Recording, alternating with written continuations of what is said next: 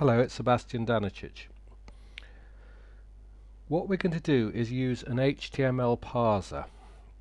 So I found a nice HTML parser online. It's here. So what I'd like you to do is read this documentation here. Read this, and in particular, look at the Java docs relating to this HTML parser. So that's this link here. So again, in the usual format, it gives you all the different classes and methods that are in the HTML parser package. We're not going to be using all of them. In fact, we'll only be using a very few. So the first thing I want you to do is look at this program here.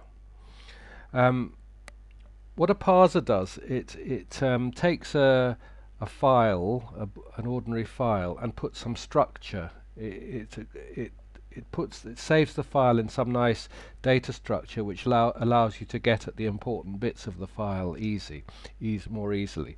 For example, this program which I've got here you can point it at a URL, and it'll give you all the links in that URL. So, for example, if we could try pointing it at this page and see what happens. So let's do that. Well, here's the program, but before you can run it, you need to download this HTML parser.jar and put it in your class path.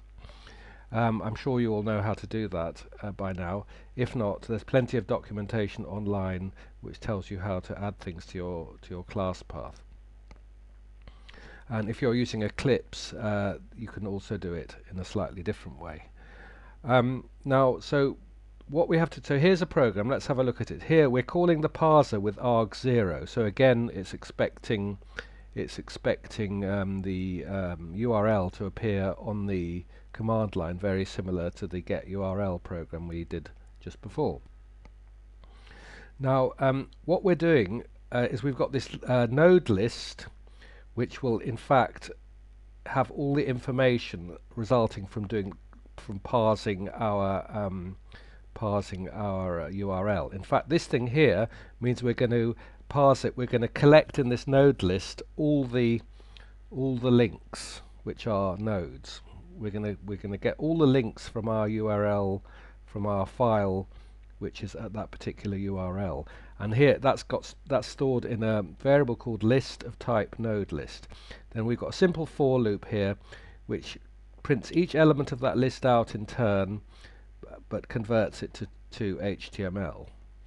The details of this aren't really important, but the important thing is it stores them all in a list, and a node list, which is some special structure used in the HTML parser. I suggest you look up node list to see what methods it's got on it. It's obviously got a method called element at here. It's using one here. Let's see what other methods it's got. So have a look in the HTML parser documentation to find node list. Well, let's see if I can find it now. So there's the HTML parser, there's Java docs, all classes, node list, there we go. So node list, and here it's methods. So we're using element at. So study this, and it uses nodes, so you can look up what nodes are as well. Nodes are a special thing defined in this HTML parser package too. So you can look up all those and play around with it and get to understand it well.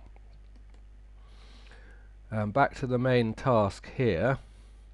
So here's the program that's going to read from the URL that we give it at the command line and print out all the links. So let's just try it. So how do we run it? We say Java. Let's compile it first. Java C test1.java. Now we run it. We say Java test1, and I'm going to give it as a parameter this URL up here. Let's see what it does.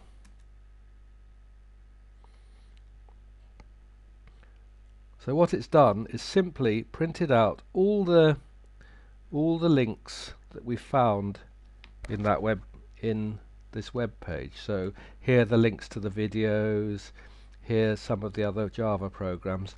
And what we're going to do later with this is quite useful, because what we're going to do with this is we're going to, from each of these URLs, again, we can call the same method, same program, and in a way we'll be writing a spider that searches